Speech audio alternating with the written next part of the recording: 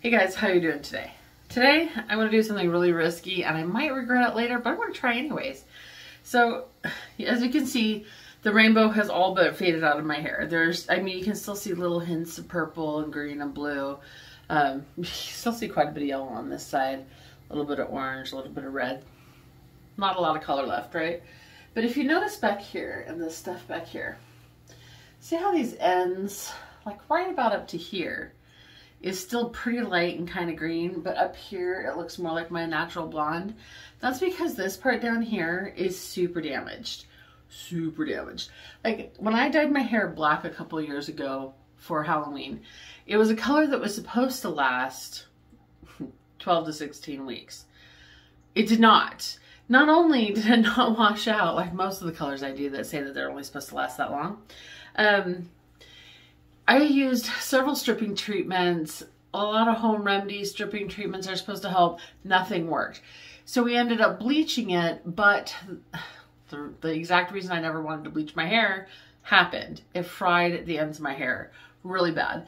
And I've been working on growing it out. I've cut it off a little bit here, a little bit there, but I'm really getting tired of having this dry, damaged stuff down at the end of my hair. It just feels gross. It doesn't look as bad as it probably could, but it feels gross, like when I wash it and dry it. So what I really want to do, I mean, I cut layers in my hair all the time. That's not hard. Doesn't matter if it's short, long, whatever. What I really want is an A-line again though, because I feel like if I cut it shorter in the back, I can get rid of pretty much all of this super damaged stuff and A-line it to not cut anything off the front. I don't know if I can pull off an A-line myself in my bathroom, but we're gonna see what happens. But the first thing I have to do, because I let this air dry it and it's wonky as all hell, I have to straighten it.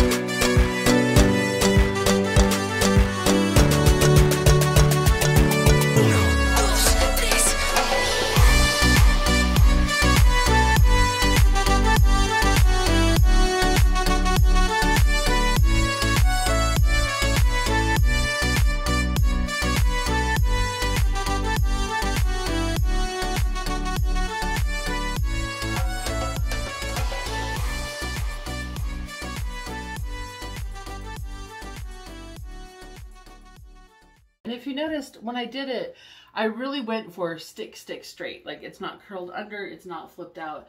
Because if you're trying to make a semi-straight line, you want it stick straight.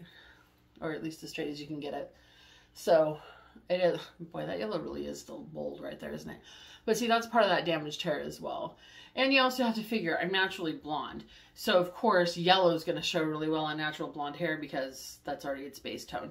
Well, I'm kind of a beige blonde. See the roots up here? This is straight up natural hair right here, that light beigey blonde. The rest, any color you see is definitely artificial. All right. Like I said, I don't know about this. This is going to be hard.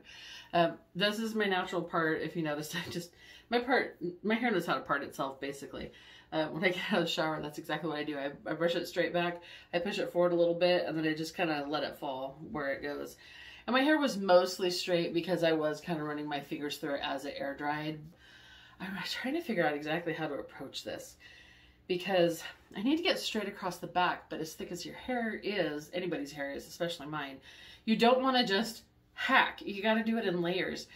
That's going to be difficult. I also think I'm going to need more than just the one hair clip pulling my hair out, because it's how you do. You have to section. Trying to open up my hair cutting case without knocking over my tripod. Or my brush to the floor, you know, because that would be bad. Actually, put this back up here. One benefit I do have is, as you can tell, there's a mirror behind me. But the other thing is that the medicine cabinet up here, the two sides completely move. So as I'm doing my hair, and this also helps a lot when I'm dyeing it, is that I can adjust these sides a little bit so I can see behind me in that mirror a lot better than most people would be able to see in their own mirror in their bathrooms. So there is that. So what I'm going to do is section my hair, and I'm going to leave,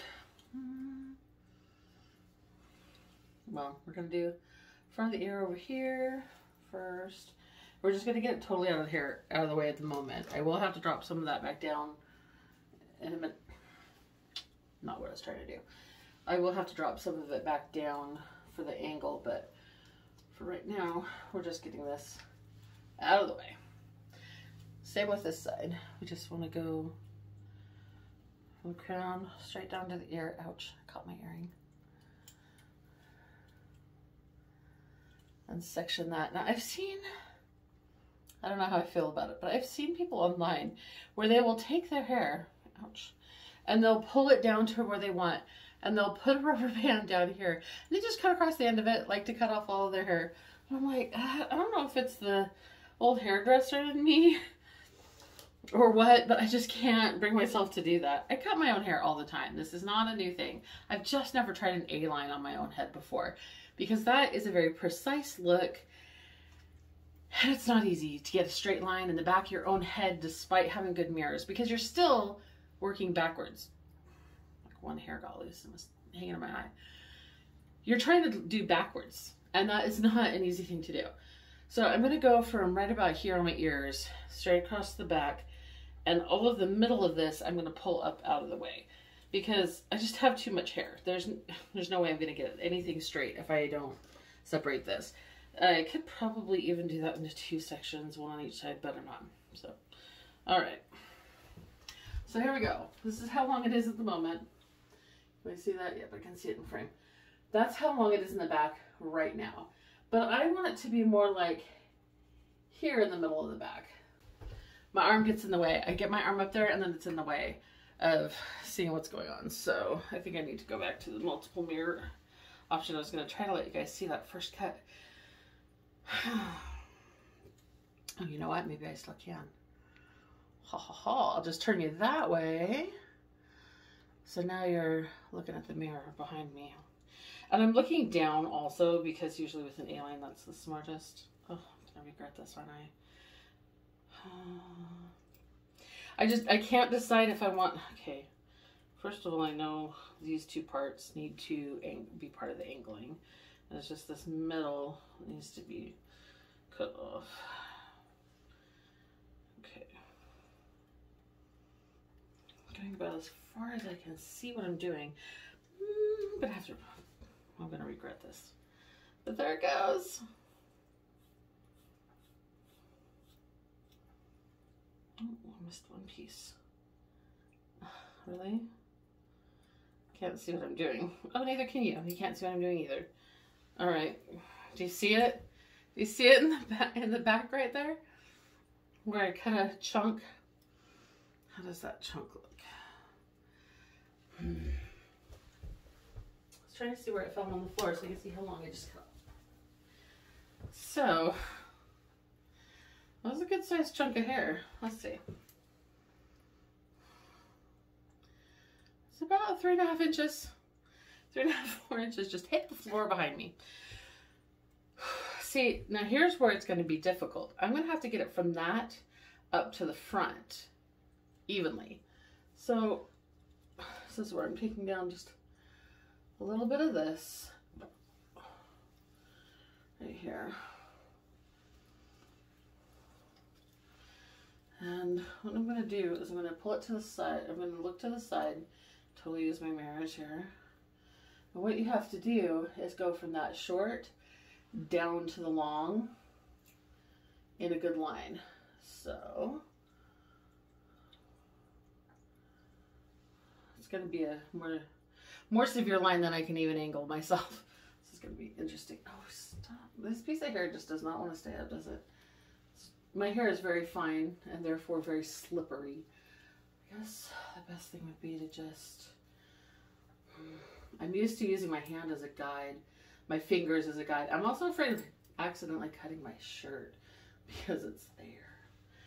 Alright, I'm gonna freak out. That's what I'm gonna do. This whole time, every time I go to cut, I'm gonna probably freak out a little bit. Maybe a black shirt wasn't the smartest when you're cutting hair. Well, at least I'll know where it's at. Okay, maybe that's the ticket. Maybe if I can comb it left-handed, use the comb to hold it still.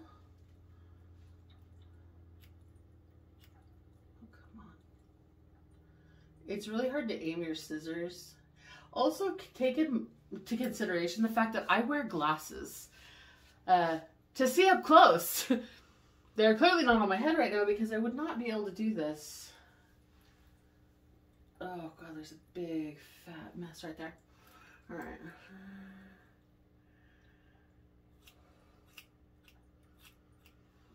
I keep thinking that if I could just get this first line good, then I can go from there. Actually, that's not horrible. It's not horrible. It really isn't. Ain't perfect. Not horrible. Could be worse.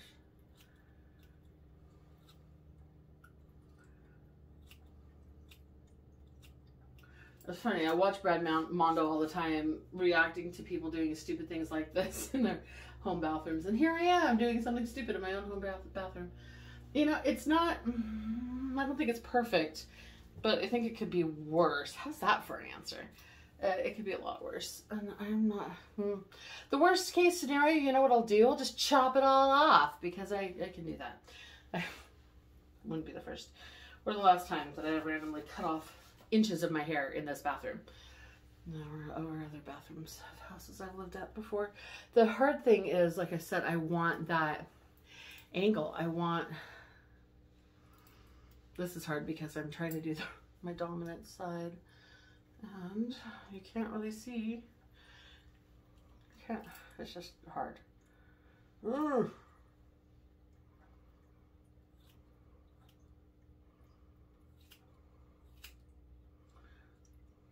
Everything's hard when you're trying to do it on yourself. I'm not sure if that side worked out better or worse than the other. Are the fronts still?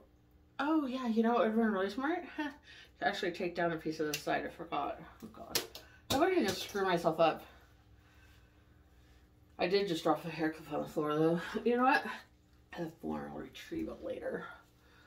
I forgot to pull the front of my hair down. Oh, it's fine. It's fine.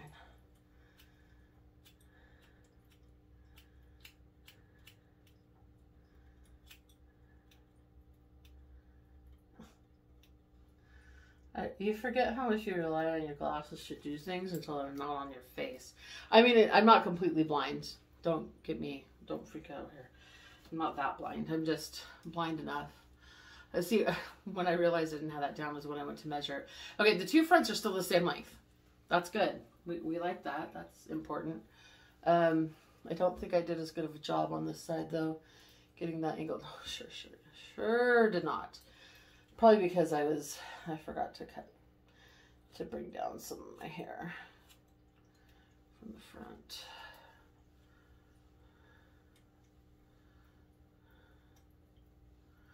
This really, truly...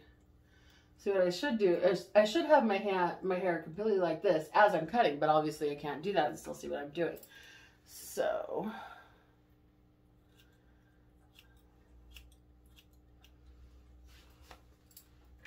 I don't know how well this is turning out. Like, is it bad in the back? What did I do? Like, do I have any kind of shape to the back? It looks like hell. That's what it looks like. Okay, it looks like hell. That's what I'm going to say. Look at it. Like, there is definitely a long spot right there that I cannot manage.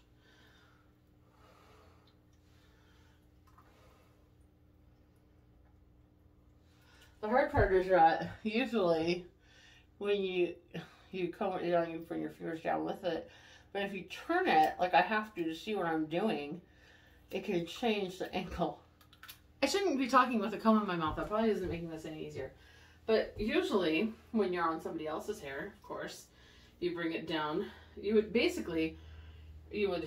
comb it with your fingers, and your fingers would follow it down to the end so they can't even reach. And then you cut. But you can't do that on your own hair, because your arms literally are not long enough for that shit. Literally. Not one. And it's not cooperating. Alright. Told you this might be a bad idea.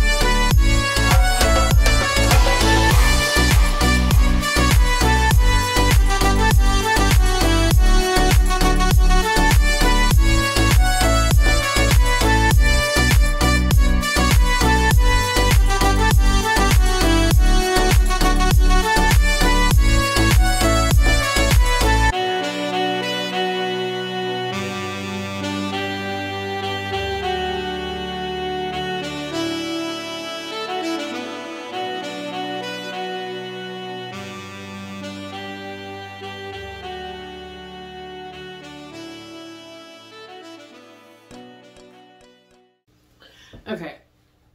As you probably noticed, at some point I went back in and went, it's not short enough. And yes, I do still need to get a little bit of length off of this top layer. But I'm going to do something now that's going to help with the fact that I'm sure that line is not 100% straight. I'm going to, the last part, I'm going to do a little layering on the very end here. And so what I'm going to do is pull it out like this. And when the first layers fall down, I go straight up.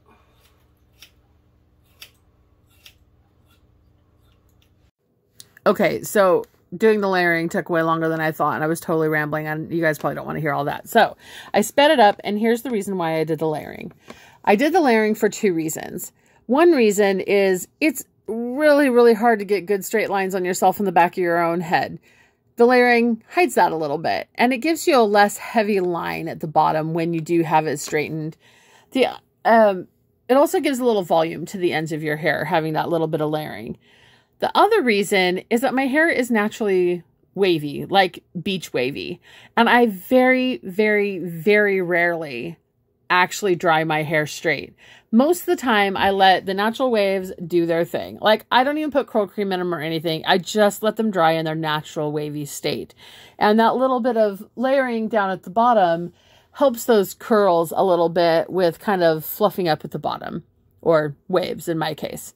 So there you go. And like I said, I really rambled here, so I'm sparing you having to listen to all of that.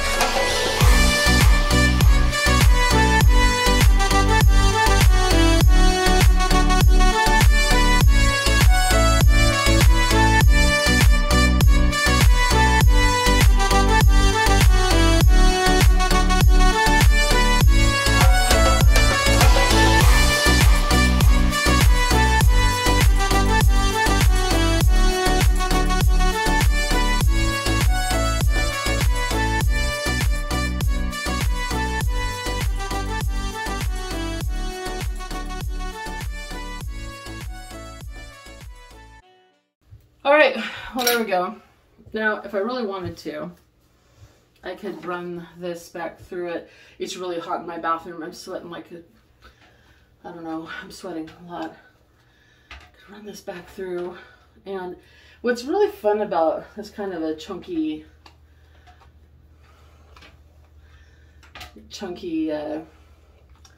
long layers on a bob is that it gives you volume. So that's me just obviously quickly curling it under with my flat iron, not even trying that hard, just a quick run through with it, totally like not even going piece by piece, just doing the whole thing all at once. Again, I have a really hot professional hair curling flat iron. Not everybody's will go so quickly. So really easy, you can add volume to the bottom of your hair just by doing that little bit of tuck under versus this flat, the totally flat. Or you can leave it totally flat, like this side is, and let it be choppy and let it be cute. And you can also, really quick, run this through with a slight outward angle, which actually is one of my favorite things to do. And I'm not really trying hard to curl it, I'm just bringing it down at an angle that flips it out. And you can flip out those ends ever so slightly, which looks really cute in the choppy as well. The choppy little layers. And 9 times out of 10, there's some kind of regret keeping my hair out of my eyeballs because I can't stand that. Oh, I just saw a big word. Okay, so that's one of the things about styling it though, is sometimes you see where you made big mistakes. But see, isn't that kind of cute? Kind of flipped out like that, but it's also cute curled under like this side. Honestly, I don't know which one I want it to be at the moment. I have hair in my mouth. I have hair everywhere at this point. I think I'm going to go back for under though.